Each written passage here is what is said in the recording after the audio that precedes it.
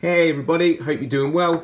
So the reason for this video today is to explain the new weekly PE challenge that we're going to be doing. So every Monday morning, me or Miss Booth are going to post a quick video with a skill and some different kind of variations of ways that you can challenge yourself within that skill. What we would then like for you to do is to practice that skill as much as you can throughout the week. So try and practice in the morning, practice during your snack time, practice while you're asleep if you can. Grown-ups, please get involved. Practice while like the kettle's on or something quick like that. And yeah, just get involved. The idea being that then on a Thursday, me and Miss Booth will post the official challenge video for that week, which will be based on the skill that you've been doing. We would love it then if you can send us some videos of you doing the skill or just a message with what score you got during the challenge or anything just to let us know that you've been taking part. We then will be giving dojos out to everyone who does take part and some extra dojos for children who've like clearly challenged themselves, or even more dojos if anyone actually manages to beat mine and Miss Booth's score. So yeah, please get involved, have fun, get your grown-ups involved, get your pets involved, whatever. And yeah, of course, please as well, stay in touch, keep us posted on how you're getting on and how things are going. So yeah, over to you, Miss Booth. Hi everyone, thanks Mr. Mannion. So this week is my week, so I'm up first. We are going to do some squats as our skill. So I know probably all of you have done one with Mr. Mannion, and my year 3/4s have definitely done one with me. So this should just be a quick recap for you on how to do it. I'll give you some tips and ideas on differentiating, so how you can make it a little bit harder for yourself if you're finding it easy, and some different challenges for you to do. So I'm just going to really quick give you an overview of how to do a squat. Like I said, you all should know, but just in case you've forgotten, or just to give you a quick recap, mums, dads, aunties, uncles, brothers, sisters, join in, do it together, do it with everybody, do it as a family if you want to, or like Mr. Mannion said, before your cup of tea or before you go in the bath, I don't know, just keep practicing. So we're going to do a squat first. You can do this anywhere, that's why they're so good to do. I did start outside, but it started raining, so I've come in. But yeah, anywhere. So this is how we're going to do a squat. So stand back here so you can see. We are just going to do a really simple squat. So you need to make sure your legs are shoulder width apart, so the same as your shoulders. So just nice and casual. We don't want to be stood really stiff. Nice and chilled. We don't want our legs out here. We don't want to be stood like a statue either. So nice and chilled, nice and relaxed.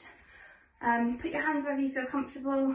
I have them here, you can hold them out, up, however you feel to keep your balance. So all you're going to do is get yourself comfortable, nice and chilled, and you're going to make yourself sit down like you're sitting in a chair. Okay, so after me, and back up, and that's it. It is as simple as that. Again, we're not going all the way down like this. We're not just having a little bob. You need to push yourself. You need to go all the way down. Keep your feet facing forward. We don't want them hanging out like this, like duck feet. You just hurt your legs. So feet facing forward, nice and relaxed, and just pretend you're sitting in a chair. Simple. If you want to challenge yourself a little bit, you can hold it in the seated position for a bit longer. So maybe 5 seconds, see how you get on. This should pull, you should feel it all down your legs. It should really pull.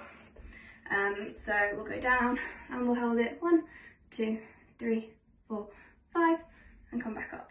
That's one way. The next is put something on your head. Socks, I don't know, a teddy. I've got one here. I've got Lily the lizard. She's going to help me today. Stick her on your head or whatever you've got on your head, and try and do your squats with something on your head. Make sure it doesn't fall off. So make sure you keep your head and your back nice and straight. Sorted. That's one way. Another way, you could do a one-legged squat. Now this is really hard and I might fall over, so don't laugh. Choose your more dominant leg. Mine's probably my left leg, yours might be your right, doesn't really matter. Put the other leg up, get yourself nice and balanced, get your hands, and you're going to go down into a squat on that one leg. So all the way down and all the way up. All the way down and all the way up. It's quite hard, so that's a big challenge if you can do it. The next challenge. Now, some of you will probably absolutely smash this. I'm going to have to move this down so you can see. The next challenge is going to be a bottle flip. Now, any of you at school, especially bus children who used to sit with me on the bus, I can't do these, I'm rubbish. But, ultimate challenge, do a squat while you're seated, bottle flip, see if you can land it and get back up. Are you ready?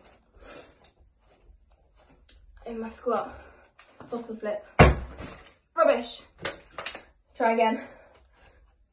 In my squat. Let's hope that's not the challenge, otherwise you're definitely going to beat Miss Booth because she's not very